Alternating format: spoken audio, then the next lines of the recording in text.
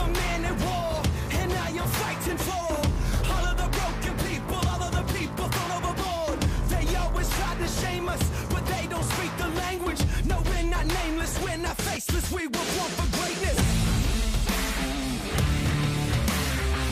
No, we're not nameless, we're not faceless, we were born for greatness. No, we're not nameless, we're not faceless, we were born for greatness.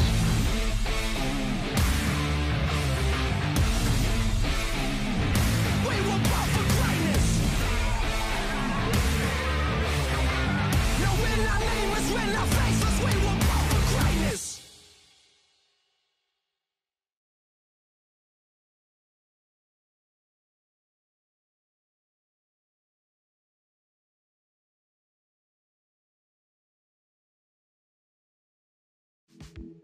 The 2018 season was history in the making for the Aggie men's tennis team.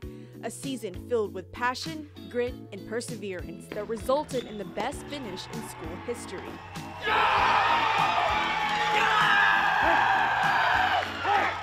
Led by Texas Tennis Hall of Fame coach Steve Denton and assistant coaches Kevin O'Shea and Rick Myers, the Maroon and White opened the 2018 season in national spotlight, ranked 7th in the country.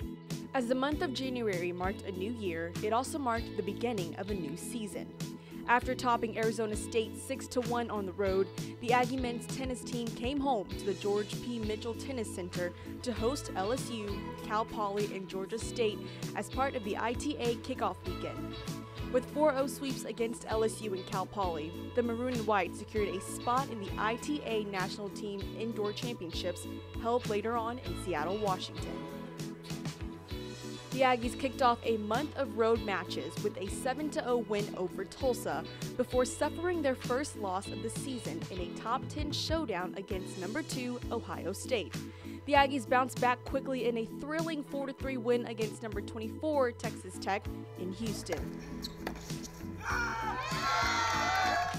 The road tour continued as the 6th-ranked Aggies then traveled to Seattle, Washington for the ITA National Team Indoor Championships, where they claimed big wins over 11th-ranked Florida and 3rd-ranked North Carolina. After dropping a decision to Oklahoma at the USTA National Campus in Orlando, Texas A&M remained on the road as they opened SEC play with 3 straight road matches. The Aggies tallied wins against Ole Miss, Arkansas, and number 21, Georgia. It was home sweet home for the Aggies as they returned back to Aggieland for the first time in over a month to host number 18 Notre Dame on March 15th. It was Jordi Arconada, Carlos Aguilar, and AJ Catanzariti that propelled Texas A&M to a 5-2 win over the Fighting Irish. The Aggies shut out LSU 7-0 in their SEC home opener before falling to TCU the following week and finishing non-conference play with an 8-4 record. Texas A&M bounced back in SEC play with victories over 25th-ranked Tennessee and Alabama. Then it was back on the road one last time for the regular season as they traveled to number 22 Vanderbilt and 23 Kentucky, claiming back-to-back 4-3 wins. With the perfect 8-0 conference record and 4 matches remaining in the regular season, the Aggies geared up to host number 9 Florida, South Carolina, number 7 Mississippi State, and Auburn. After claiming back-to-back 6-1 victories over the Gators and Gamecocks, it would be a matchup against a 7th-ranked Mississippi State squad where the Aggies would vie for a 2nd straight SEC championship. The Bulldogs came out strong, claiming the doubles point to take the early 1-0 lead. In singles play, Jordi Arconada would get the Aggies on the board with a 6-2, 6-2 win on court 3 to even the match at 1-all. Let's go! After falling behind 2-1, Val Bashara would quickly tie the match back up at 2-2, picking up a 6-4, 6-2 win on court 4. Senior Arthur Rendignish's 7-6, 6-3 win on court 2 would give the Aggies their first lead of the match, 3-2, and then leave them looking for just one more point to clinch the championship.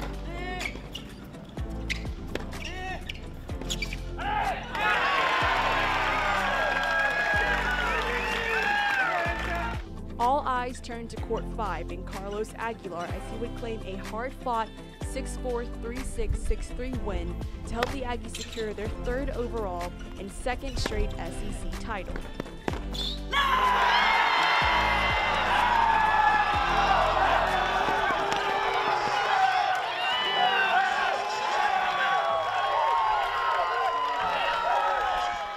The Maroon and White closed out the regular season with a 4-3 win against Auburn on Senior Day. It was a memorable match for seniors Jordy Arconada, A.J. Catanzariti, and Arthur Rinderknecht as Texas A&M logged a perfect 12-0 record in SEC play. It was the first time since 2001 that the Aggie men's tennis team recorded an undefeated conference season. They finished the regular season with a 20-4 overall record.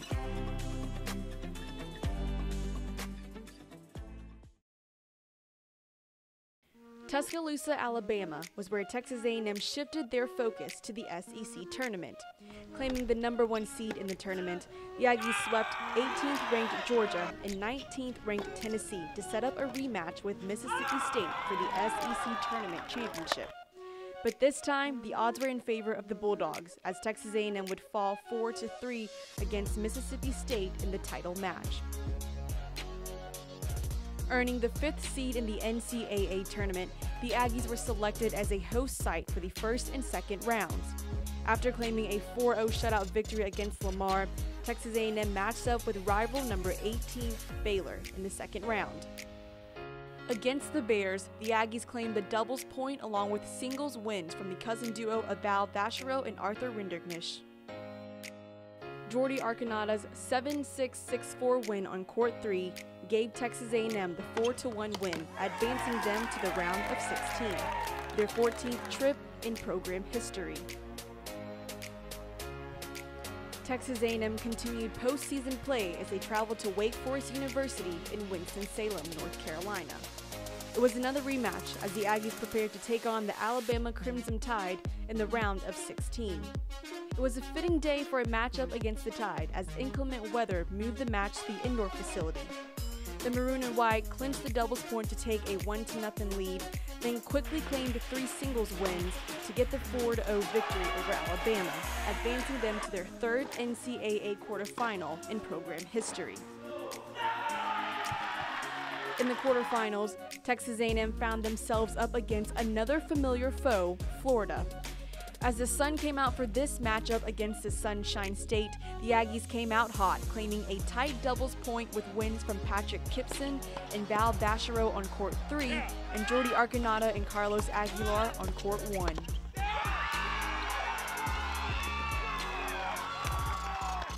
Aguilar and Arconada would keep the momentum going for the Aggies from doubles to singles as Aguilar picked up a 6-2, 6-3 win and Arconada picked up a 6-3, 6-4 win to put the Aggies up 3-0 and just one win away from advancing to the NCAA semifinals.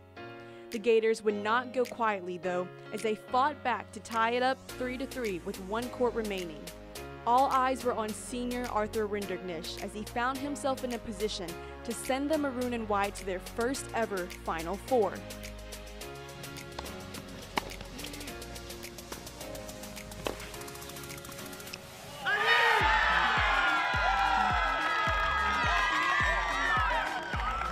In an emotional 5-7, 7-5, 6-2 win on Court 2, the senior prevailed and Texas A&M found themselves in the NCAA semifinals for the first time in school history.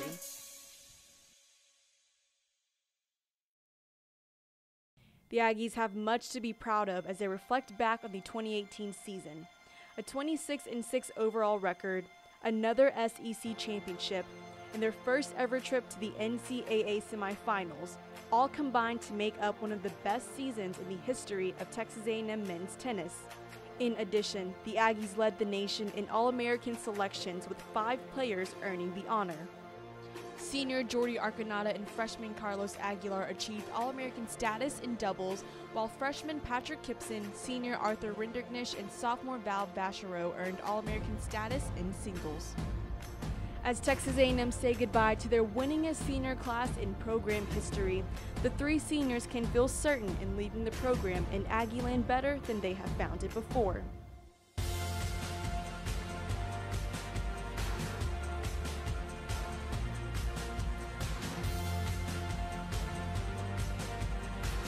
The future is bright as they now turn their attention to the 2019 season. They now look to new faces and new talent to continue their run as one of the elite programs in collegiate tennis. So it's true when they say, as one chapter ends, another one begins. Go!